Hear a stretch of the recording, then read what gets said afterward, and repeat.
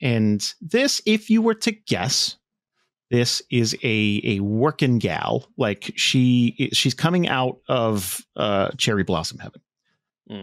And she's going to approach you. You're new in town, right? I do not look at her.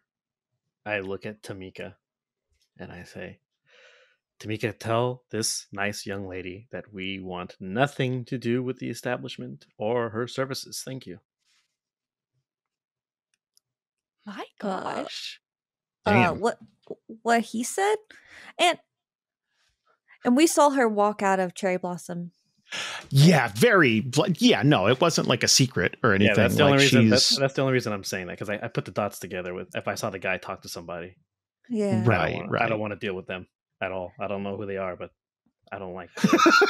I don't like the way this guy's just looking at us, smoking a cigarette or cigar, talk to somebody, and then this woman just comes out. And then, you know what? That's fair. I thought you just hated sex workers. Yeah. I was like, that's rude. Kenan is a man of the people. Tamika, tell this bitch that I ain't. You're a woman, which is almost like a whore. Like, I'm just trying to be. No. Holy shit, Bree! What the hell?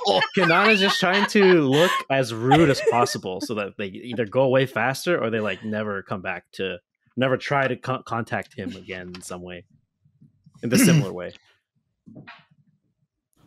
I'm sorry. I'm trying to get over the Brie hot takes stuff. Like, you it's know just... what it is? I've been watching Moral Oral all day. Oh gosh, Jesus. Okay. So I have that bitter joke in my heart right now.